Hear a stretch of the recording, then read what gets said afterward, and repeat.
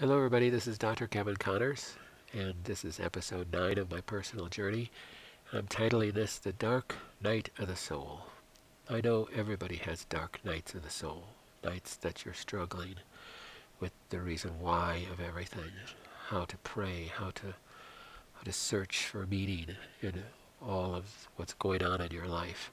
Well, I have those times too, and during those times I can fall back on the truth that I serve a sovereign God, and even when I don't know what's going on, I can trust Him, and that's what gives me comfort. Just knowing that I can crawl up on His lap and have Him just stroke my hair and rub my belly and tell me everything's going to be okay, and that I don't need to know why, I don't need to know when, I don't need to know what, that He's my daddy and He loves me enough, and I need to trust Him in that. So even through my struggles and my dark nights of the soul, God gives me comfort to continue on, just knowing that I can trust Him through it all. Well, one of the ways God uses me, or at least how He speaks to me, is He gives me words to write. I'm not an artist. I can't paint beautiful pictures and give meaning in that. But He gives me poems. As corny as they seem to other people maybe, that's just how He speaks to me and how He comforts me. And I'm going to share one with you that I just wrote last night when it was the dark night of my soul. Up in pain, couldn't sleep, just struggling through those same questions that you all have, and trusting and falling into His lap at the end, because He's my daddy and He loves me more than anything, and I can trust that without knowing everything. So this little poem that He gave me is called Should I?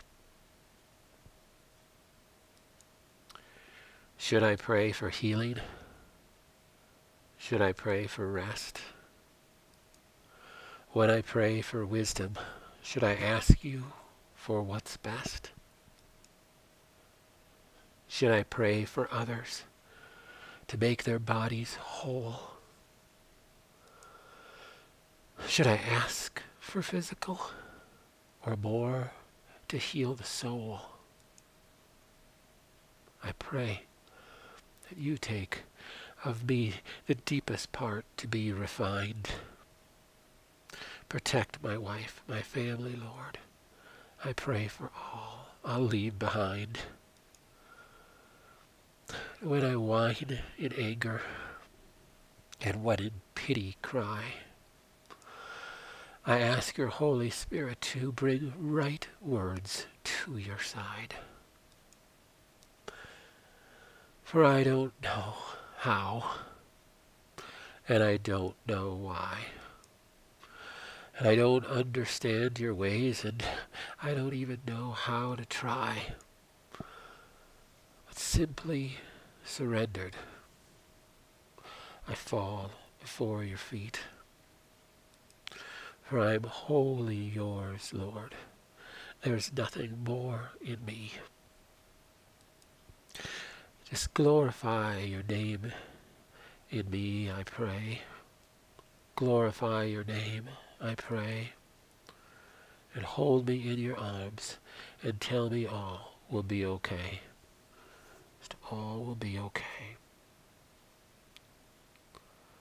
And it's in that comfort that I know that God loves you and me, and He just wants to hold us sometimes and hush us in our sadness and tell us everything's going to be okay. It's going to be okay.